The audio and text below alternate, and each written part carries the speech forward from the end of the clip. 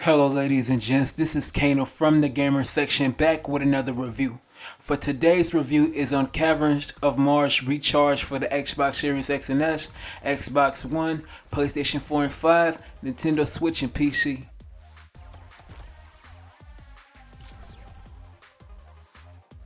Let's start off with the graphics in the game. Graphically is a major step up from the original version of the game from back in the day.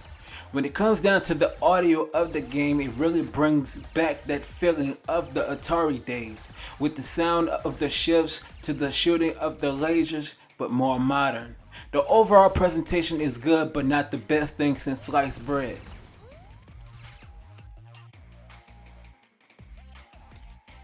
Caverns of Mars Recharge is an old school top-down space shooter. You're basically supposed to go into the tunnels of Mars and clear out the enemies' bases in the game. There are two modes in the game, which includes arcade mode and missions, which they give you the assignment like aspects to do, and you try to complete each mission. In each stage you basically dodge debris, clear out obstacles, and just blast enemies. You can convert ammunition at a high rate along with moving fast around the enemies and debris. Honestly, this game is a challenge, but it can be relaxing to a degree. In the multiplayer aspect, it's basically a leaderboard of wherever or whoever gets the most points gets to the top of the charts.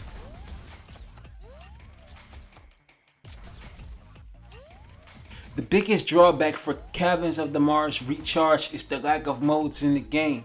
You really just got the arcade mode for single player and multiplayer features along with missions, and it will get boring after a while just to get put on the leaderboard.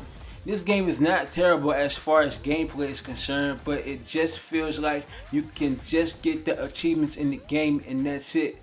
The one thing I can say about the gameplay, they need to fix is the movement of the ship going side to side because of the sluggish parts that is messed up in the game.